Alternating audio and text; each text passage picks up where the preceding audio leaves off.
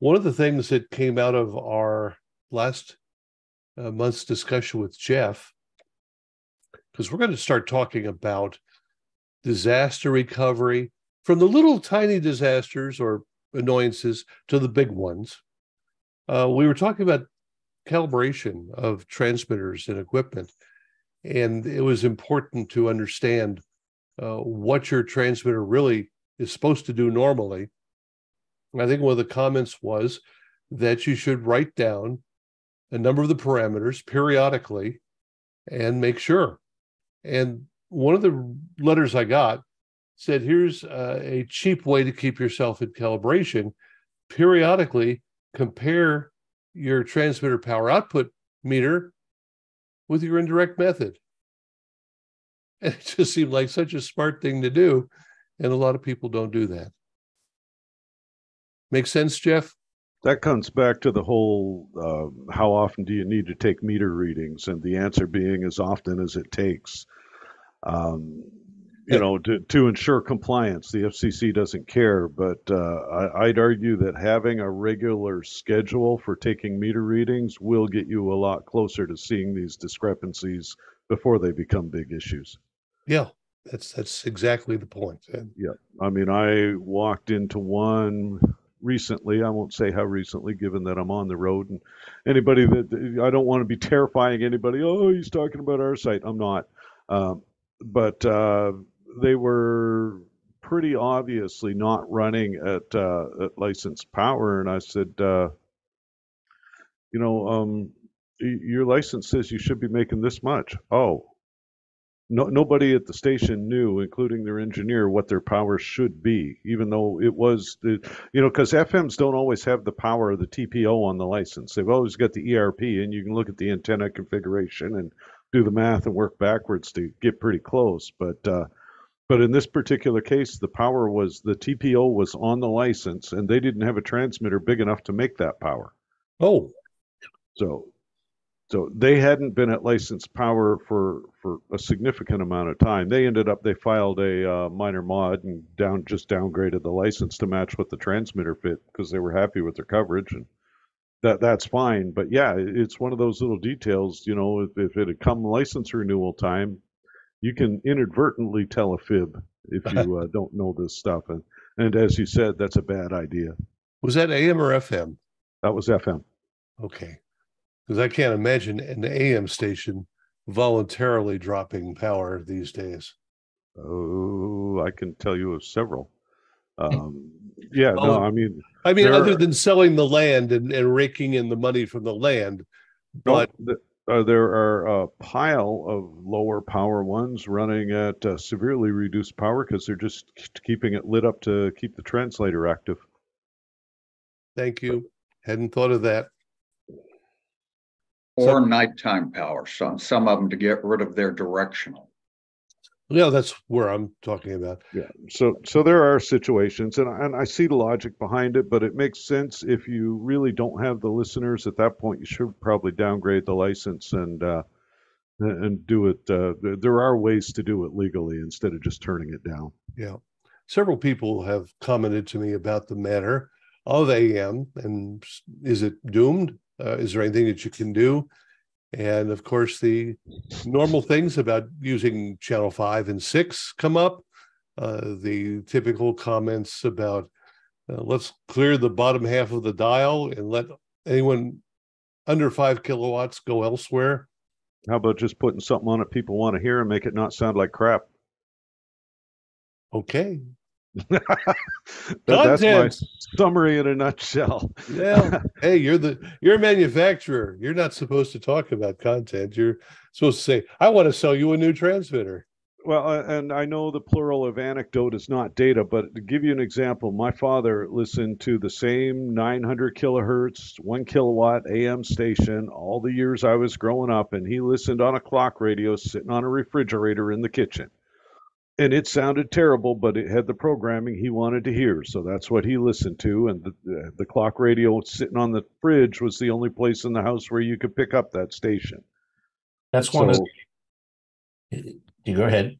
No, so I say that's it. If you got something people want to hear, they'll do what it takes to hear it.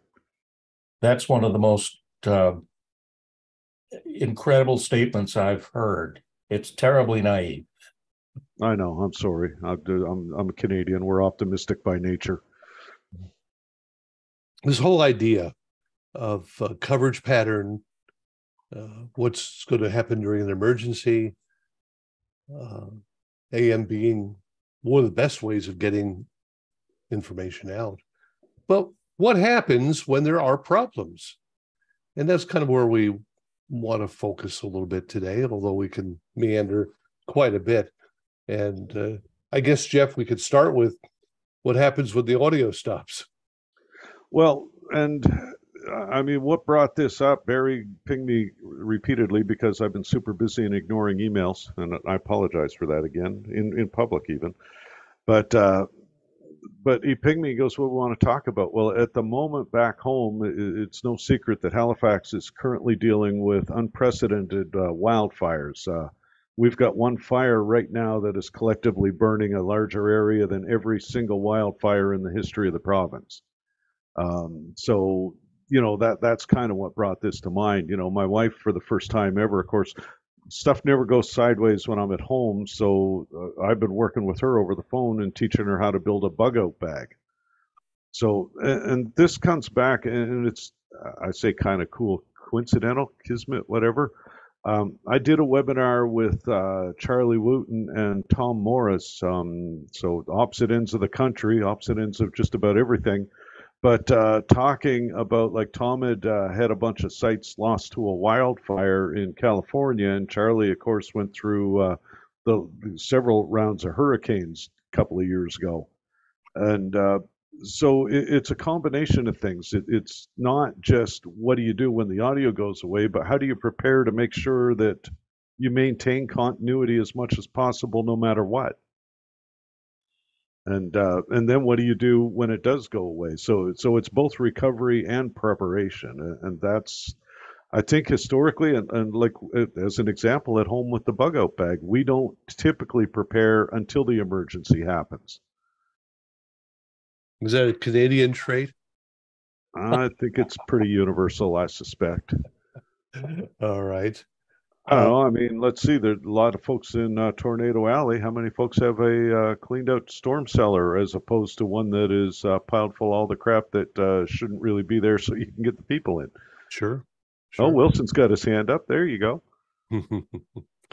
Well, one of the things that is going to happen here, and one of the reasons that I keep bringing up AM is when the power goes out, what happens to the internet? Yep. What happens to cell phones? Exactly. You can't rely on that stuff. A lot of people want to go to digital AM, and that's their way of overcoming the RFI. Mm-hmm. But which is great if you got a receiver. If you have a receiver, and if all you have is an analog radio in your car or your clock radio, a digital isn't going to help you any. So may need to have some sort of analog component to anything emergency that continues. But look, the religious entities and the foreign language entities are not going to give up on AM right now because they're making a fair amount of money on it. Well, and by the same token, and I mean, I think at the moment there's only one manufacturer making a transmitter capable of all digital AM anyway. So I think I can speak with a little bit of authority on that. Wonder who they might be. But to convert an all digital transmitter to analog it's literally the flip of a switch. So yeah. So you could very much run all digital and just let folks know, hey, if stuff goes sideways, you'll be able to pick us up on your car or on your clock radio. It's sort of like in the HD radio when they go to a sporting event and they turn the HD off so that people can hear the crack of the baseball and in real time as opposed to 8.5 seconds later. Yeah. But let's talk also about this audio being the first thing. Mm-hmm. And up until recently, the advice would be to switch to the thumb drive at the back of your transmitter. but the new GAUI won't handle that, will it? Not yet. Not yet. No. And I mean, I disagree with that except for in a temporary stopgap, but like in an emergency situation, the last thing you want to be doing is broadcasting canned audio from a USB stick. You know, that's when you need somebody with a microphone, a mic processor, and a plug right straight into the transmitter sitting at the site. Maybe they're in a slightly quieter room, so you don't have the beehive running right on the air. But until you you know, get there, right? Until you get there, yeah. And I mean, whether you do it that way, a lot of the a Barracks Extremer, you can plug a USB card with audio onto a Barracks Extremer and connect it direct to the transmitter. you just don't want to get to be Les Nessman. The WKRP transmitter has been off the air.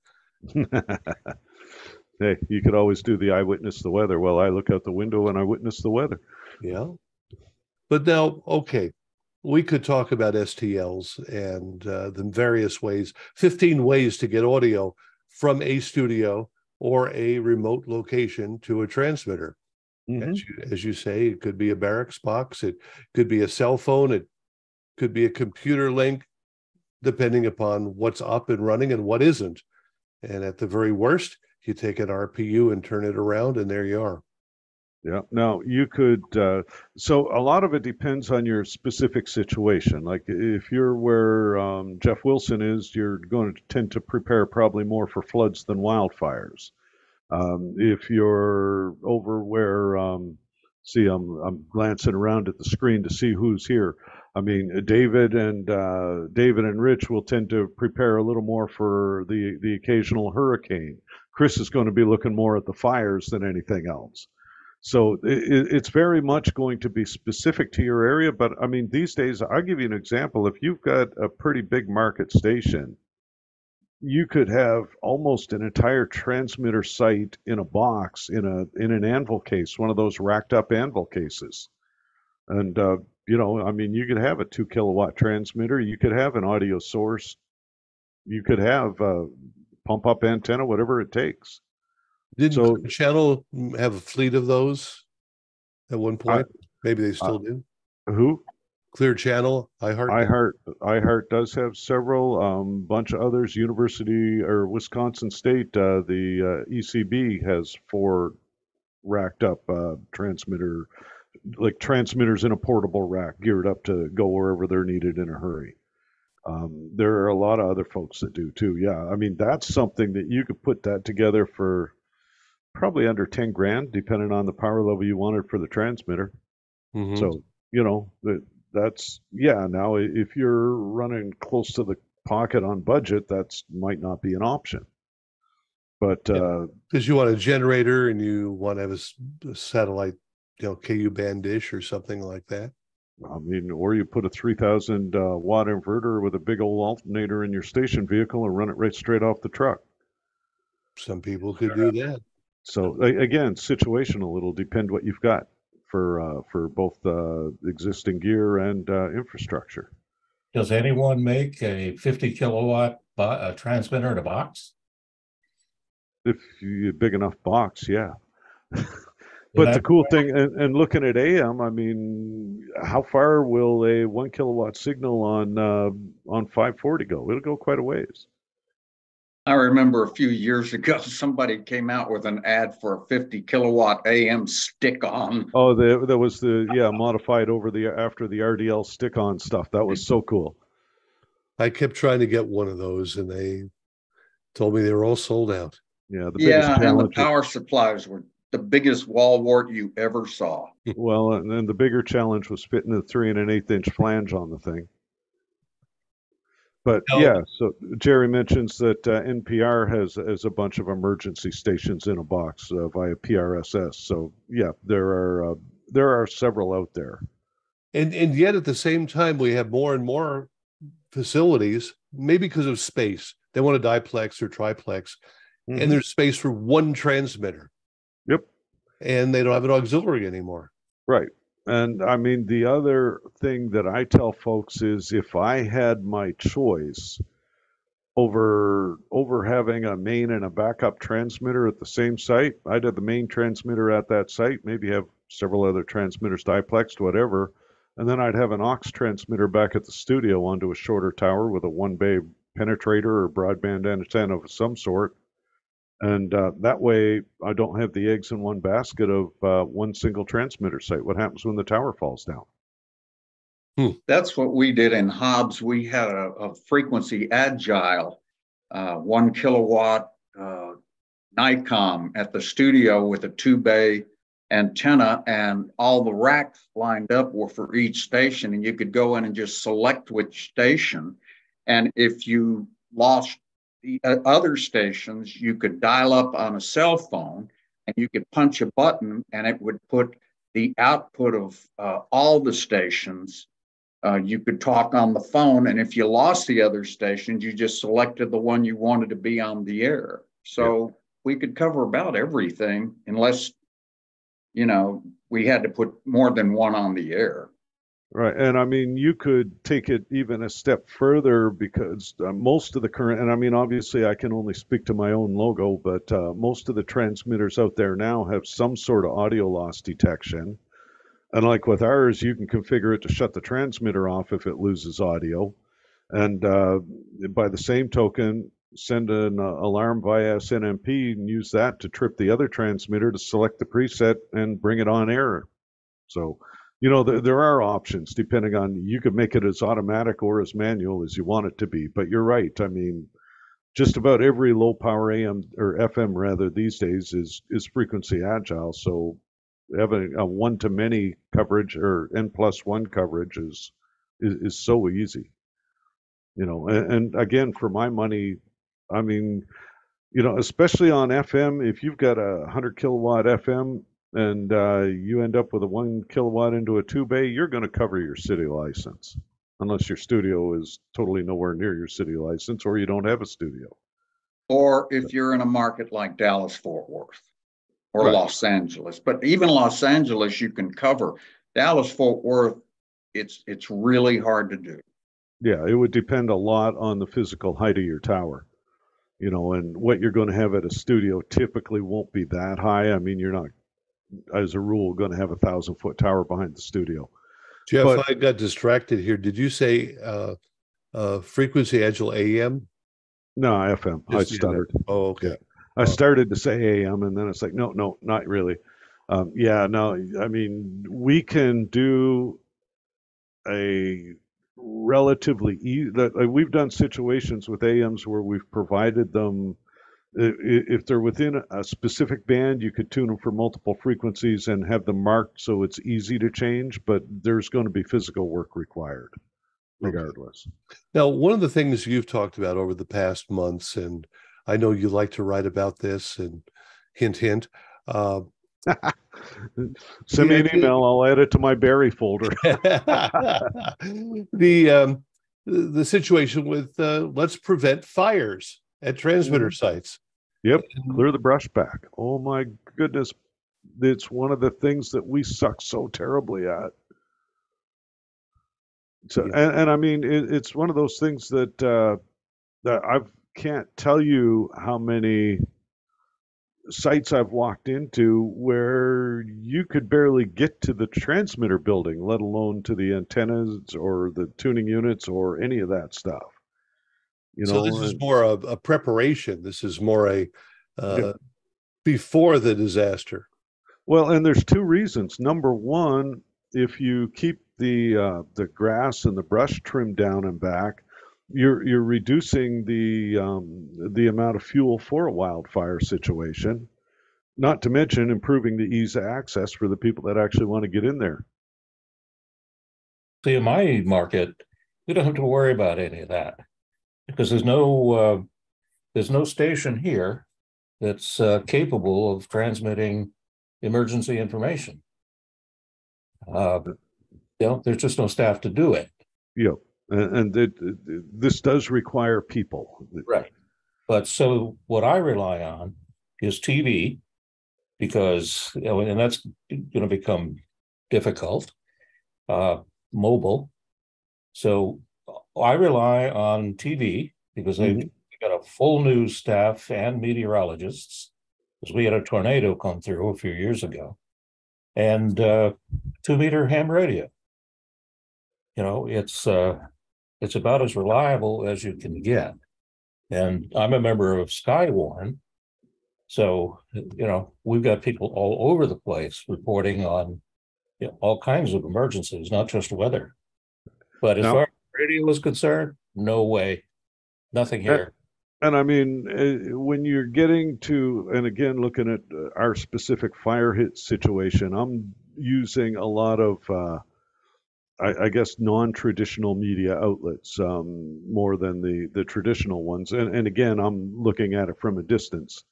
David makes a good comment in chat that, yeah, you can put together a studio on the fly, you can put together a transmitter on the fly, but the connection between the two of them can be a challenge. And especially if internet links are down. So yeah, I mean, it's a safe assumption that in a really big emergency, your studio and your transmitter site need to be in the same physical location for at least the duration of the emergency. Now, an aux of some kind at the studio, if it's reasonably central, that will protect you from everything after the DA that's going to fail or that won't be on the UPS at the studio. But yeah, when we had a lot of RPUs and used them all the time, they made good emergency STLs. You could move program with them. Mm-hmm. You could throw a duffel bag of stuff into the station van and head to wherever you can generate the program, which might be one of your transmitter sites. Group I used to work for, we had a bunch of AM transmitter sites, and they were on our highest land. This was Houston. And they were the most above sea level. So head to one of the AM transmitters where these had been manned sites, had studios before. We had room to work, and we had built emergency studios out of all the junk that got retired, all the stuff that wasn't digital. There's more analog stuff in old cubicles out at the tower. And we'd have a wooden pole or, piece of a STL tower with a couple of Yagis on it. And we could feed 450 RPU to wherever. You would have to hope somebody could get to it. Mm-hmm. Houston's neat thing was on a cluster of 6 or 7 stations. Everything had the most important stations had multiple transmitter sites. Sure. The lesser stations might have, they'd have backup transmitters, and you'd reach a point where if it goes off, make a note and we'll get to it in the next 10 days. Yeah. But everything had at one time had tuners tuned to the big station. We said, look, we're putting the most effort into keeping the mothership on the air, and we have all these tuners. And in the case of no other audio, it would fall back to the audio from that, figuring it is 3 transmitter sites. It's going to be on, and rebroadcast that, because if you're in an emergency, hurricane, earthquake, tornado cleanup, it's all going to be the same program. You're not going to sit there running 7 different shows. Yeah. And Brian, and there's conversation going in chat about IP. And so with the IP data links and cell phones, and again, I'll use the Halifax fires that are currently going on. So when the first fire started, it spread so quickly that within 12 hours of it first being announced, they had 16,000 people evacuated. So at that point, internet went down because the backbone goes through the area with the fires. So internet's down for most of the province. It was down for 24 hours. And then cell phones became almost useless as 200,000 people called 50,000 people to see if they'd been evacuated. So it's one of the big problems that we've seen in Boulder and Paradise, California, where the sheriff's department tries to use reverse 911 when the power and phone lines get burned in a fire and people don't get the alerts. Reverse 911, even if they would answer it to a unknown number, that people won't answer today. So it's well, and that was one of the biggest complaints that we're hearing about now. They use 911 to announce the evacuations, and we have a reverse 911 over the cell phones as well. and it was sporadic at best. Some carriers were able to get through, some were not. The ones that typically were not, and this was something that I learned that I didn't know, um, typically the discount carriers that ride on the big carriers were getting secondary service to the big carrier. So and I'm picking names, but I don't know for a fact that it was these companies, and I just want that on the record. But like if I had a Cricket Wireless running on Bell Canada, then the Bell customers may get the alert, but the Cricket customers may not. So, it also depends on the queue. And again, those two specific ones, I don't know that it was a case, but it does matter what QoS your provider has. But it will get worse now, in fact, because there are too many people who are making arrangements with cell companies for the higher priority that should go first to police and fire people. Mm-hmm. But now media people are looking for it, and others who claim, a doctor or something like that. And by the time you're done, everybody's going to have high priority and nobody will have it. Well, and it comes back to, and I'll give an example, and not to call anybody out by name, but I was telling Josh Ballin, I said when we were in Vegas, the Max Connect modems, which are prioritized LTE,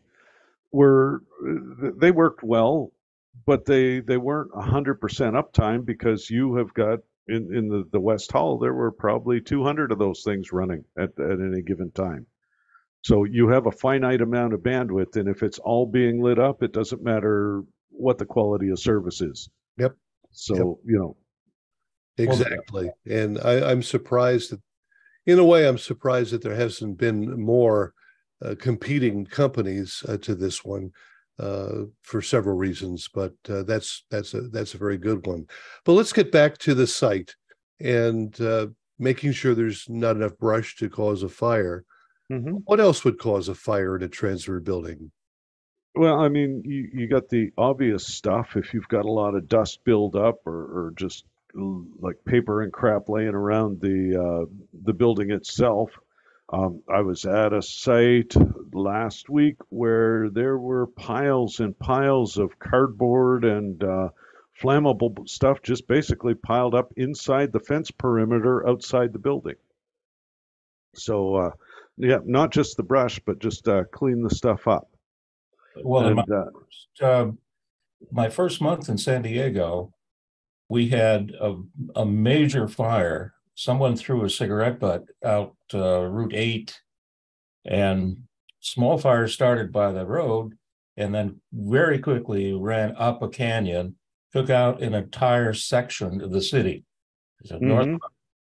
Now, what the fire department was recommending was first that you clear the brush, but even more important was that you plant ice plant, because the stuff is loaded with water. And it'll keep the fire away. Yep, or by basically suppressing as the fire tries to burn it. Right. Yeah. Oh, and one of the other things, and somebody had mentioned in a message, I mean, some transmitters just by design run hotter than others. So if you have a perfect example, if you've got an older tube rig with the squirrel cage blower and somebody's bypassed the airflow interlock, and that blower fails, things are going to get toasty and melt down, as one example. So definitely you need to pay attention to that sort of thing as a regular maintenance. You are going to be changing out air filters soon, aren't you? Typically, yeah. From the smoke? Oh yeah, no, I mean and it's funny because even though I hadn't been aware, well, obviously the fires hadn't started when I left home a week and a half ago, but I had just replaced the furnace filters with, in the summertime, because we use forced air heat. So in the summertime, I use the furnace as a ventilation system to bring cool air from the cellar upstairs and cool the house. So during that period, I tend to run much higher density filters. So I run 1500 micron instead of 800 micron like I do in the winter. So I just put the high density filters in right before I left. So that'll be helping keep the air cleaner in the house while I'm gone. And will need replacing as soon as you get back. Absolutely. Yep. Because you can only stuff so much carbon into something before it stops passing air. Now, in the old days with an FM, if the PA died for whatever reason, you often were able to take your exciter and plug it into the antenna. Mm-hmm. But with the solid state transmitters today, that is not really an option, is it? With some it is, with some not so much. Definitely know what you've got.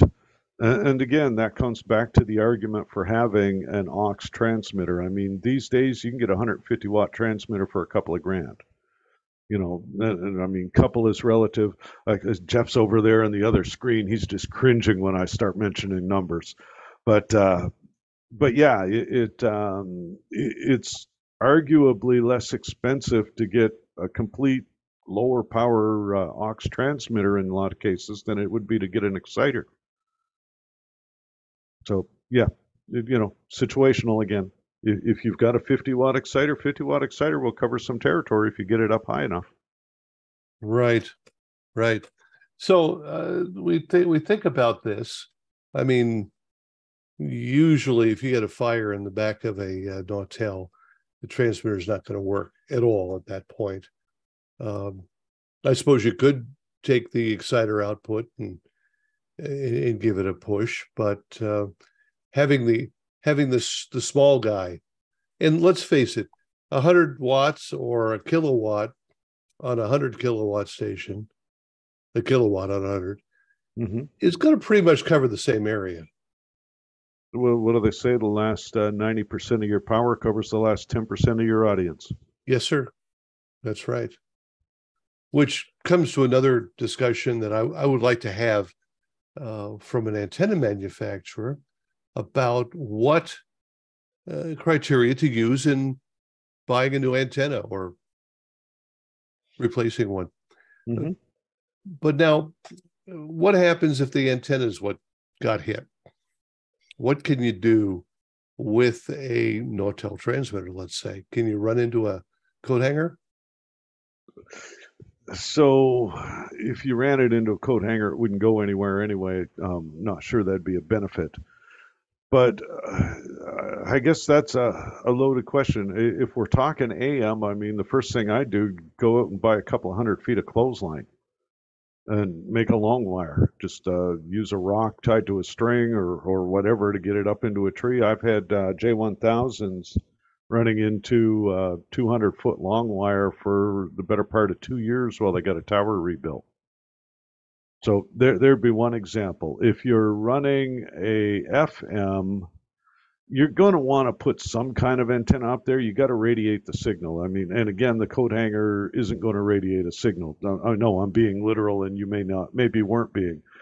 But yes, I was being facetious. Yeah, you could grab though an antenna. The antenna wouldn't necessarily have to be at your frequency. You could take one for another frequency, and I mean, you're going to see a lot of reflected, but it might get you a signal out there. If you've got the money for your main antennas at your FM sites, I always had, and if I didn't, I would try to get a broadband ERI, because even if you lose a couple of bays, you can run lower watts into it, and it'll cover pretty well the whole damn band at low power. Now, this would be the question I would pose to Rich Wood if he had been in a smaller market. Mm-hmm. I don't think this will apply, but we had here in Tucson, not too many years ago, a fire that got started, and it went up the whole Catalina Mountains and right up to Mount Bigelow and Mount Lemmon, where all the transmitters were, took all the power lines out. And one of the radio stations here, which was licensed to a town on the north side of the mountains, took a van to the middle of Tucson and broadcast off an exciter and a little antenna, the automation. Same hits, same commercials. And the city of license didn't hear a thing. That I might argue with, but I mean, you know, from a public service perspective, that's kind of pointless. But hey, Yep. And on the other hand, may not be illegal if it stays inside the protected contour of the real station and you get around to asking for an STA. There's not a rule that you cover your city of license with an aux. It'd be nice. But again, within the protected contour thing is important. One other thing, you were talking antennas and coat hangers and stuff. I know you had Steve on recently, and it'd be interesting to know if AAT is going to continue making and selling the Shively Versatune, because that was an awesome little antenna for stuff like this. You could have it flat packed in a box, and then you could set it up and tune it by just instructions, no measurement required. Just set the slugs to this depth, and bang, you're on frequency, or close enough. I had a brief conversation with Steve earlier this week, and although I didn't touch that specific point, he did say that they're going to continue selling all of the Shively stock. Cool. So, you know, not to pump up any one brand over another, but the Versatune is very uniquely suited to this specific type of requirement. Where if you wanted a whole transmitter site in a box, you could slap like any frequency agile low power transmitter, a couple of feet of superflex or a couple of 100 feet of superflex, whatever, and a Versatune antenna. Add that to a pump up mast or a telephone pole, and you're pretty much done. Now, broadcasters have a kind of a tradition of cooperating with each other in emergencies. Now, what would stop stations from, like, if you get a tower, letting a competing station put an antenna and, you know, maybe a small transmitter shack on your property and, you know, kind of swap it so that you have something? I've got customers doing exactly that thing, where two stations in a market will each have their backup and their licensed aux at the other station's transmitter site. Yeah, that makes more sense to me. Yep. We did that in Dallas in 1985 when the F-16 or whatever jet hit the candelabra and wiped out several antennas.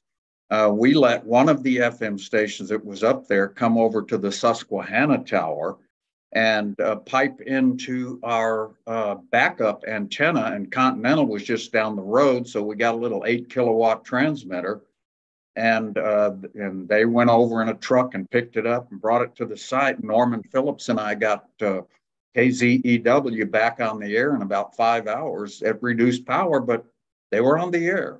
On. Yeah, Charles got KSCS on using the K-Eagle aux over, not at channel, well, they not channel 11, but that two-way tower that was behind it, 700-footer that was right behind it. The old, that was that station that had the studios down by the phone company on Ross Avenue. It was some sort K-Non, K2, yeah. Yes. Yep. Now, somebody mentioned earlier that it was more difficult to cover Dallas-Fort Worth than it was Los Angeles. And that puzzles me a little bit, because Los Angeles is mountainous and Dallas-Fort Worth is flat. Dallas-Fort Worth has actually surpassed Los Angeles in land area. It is now the largest mass nonstop occupied land area in the country. Yeah, the and Dallas it's flat land. It's flat land, and if relatively flat. Yeah, relatively. But also in LA, you have other mountains to use. You can go to Flint Peak and cover much, but not all. Even at Wilson, it works better at one end of the hill than the other for different locations. But if you're in Dallas, if Cedar Hill had a fire on days when even if you have a good enough power failure, there is no other place to be. If you're not there at 1,500 feet, you're kind of in trouble. Yeah, and you're 1,500 feet, you're on the highest ground in the area, and you're smack dab south centrally located between Dallas and Fort Worth. Yeah. Yeah, and even the big failing at Wilson turned out to be you can have fires, suddenly not be able to access the place, or you better hope the generator tank is full, because you may not be able to get jobbers up there, for several days. But yeah, Dallas's problem is If you're not at Cedar Hill, you have to decide which part of town you're covering, although that is the nature of a lot of kinds of disasters. If you have an earthquake, that's area wide. If you have a tornado, that is rarely, that's not even a county. That's very often up and down one length of street. Norman, Oklahoma may be in ruin. Oklahoma City could not tell the difference. And LA, you've got, and New York, you've got, or Chicago, you've got tall buildings downtown that can pretty much cover the entire marketplace. Dallas Fort Worth's not like that. You'd have to put, at least if you couldn't get to Cedar Hill, you'd have to have an antenna in downtown Dallas and one in downtown Fort Worth, and then suffer when the two signals got together in between. Well, I was in Dallas in the 70s. So apparently it's grown quite a bit. Oh, a lot. Yeah. I mean, even in the early 90s, last time I was there, Dallas and Plano were two separate cities. Now you can't tell where one stops and one begins. Yeah, it's huge. Yeah. It's tough to be a 100% spare, but we're not necessarily talking about that. We're talking about serving a population that's been damaged by whatever emergency we have. You have a fire, that could be area wide. The hurricane, certainly area wide, but yeah, and that's what I say. It, I mean, again, it comes down to probabilities and infrastructure. I mean, as I was saying up home with the fires, I mean, this is a first time in recorded history event for us. So I suspect not too many people were all that prepared for it. I know it has taxed our infrastructure way beyond its ability to cope, and we're importing fire crews from New Hampshire at the moment. Well, so, Western Mass is smelling your smoke. Sorry about that. But yeah, so, and I mean, the other thing to look at too is, I mean, the preparation is the one thing, but what do you do after the event? And that was one of the things when we did the webinar. And by the way, if you go to resources and webinars on our website, you can find the one. Just type in disaster recovery. I think we'll see the one that I did with Charlie and Tom. But one of the things they focused on was after the fact, taking a deep breath and start to make lists of the tasks you need to accomplish to get a signal or get your coverage back on. And that's because sometimes you can get kind of overwhelmed by the sheer magnitude of the task. And you have to move fast right after something like that, because while it's happening, management will do anything.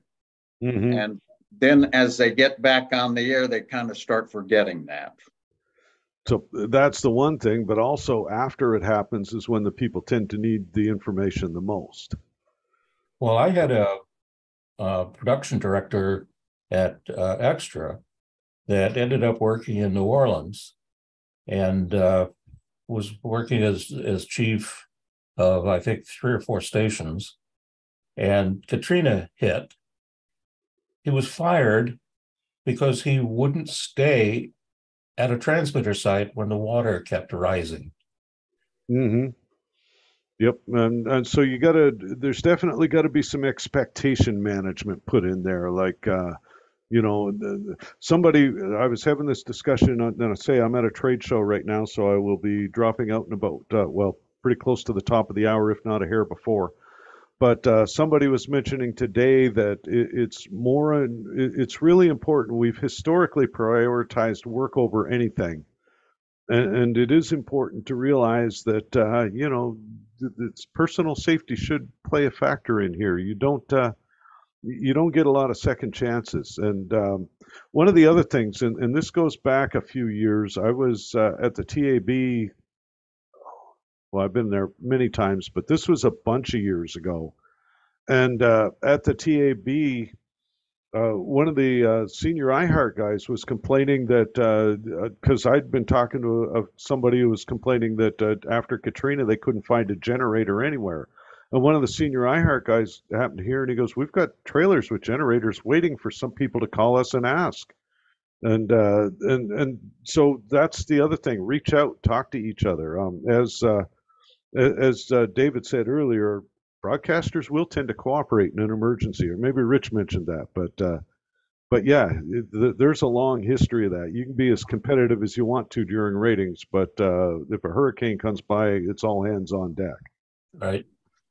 The WPIG offered their spare transmitter to WKRP. Mm-hmm. They did want a couple of grand. Carlson asked a month. The guy said a week. Yeah. Oh, swine. Exactly. And the air filters were full of feathers. When Rita followed up Katrina by 2 or 3 weeks, it had been on top of everyone's mind. Everyone had some friend or, some sister station that was in the middle of it. When it came to Houston, we were all in Philly at the radio show, and there were 10 directors of engineering in a restaurant. BE had taken us to dinner, and we were all in the corner saying, okay, at 7 tonight, we are going to whatever our low power setting at Missouri City is. If you could go to 1/4 power, 1/3 power remotely, that's what we all did just to stretch out the fuel supply. Mm-hmm. And Jeff, it was one of those, to make it a little more palatable for program directors, you say, we're all doing it. Yeah. Jeff, before we have to lose you back to the floor, tell us now, suppose there's a complete meltdown, whether the transmitter melted down or the building got whacked or just what, and we need a new transmitter. Mm-hmm. What is the situation on new product right now? Varying. And that's the best way to put it. Like, I'll give you an example. I had a guy needing I think it was a VX600, might have been a 1 kilowatt last week. I got the order on a Tuesday. I was up to my ears with stuff Wednesday, and to be honest, it slipped my mind. So Wednesday evening, I sent it off to Jen and Krista with a little apology saying, hey, I kind of dropped the ball, but he's off the air. What can you do? He had an order acknowledgement Thursday morning, did a wire transfer of the funds Thursday afternoon, and 25 and a half hours after the order was processed, we shipped a transmitter. So at the low powers, now I'm not going to commit to doing that on a daily basis because parts situations are still very fluid. But at low power levels, we can get stuff out a lot faster than we used to be able to.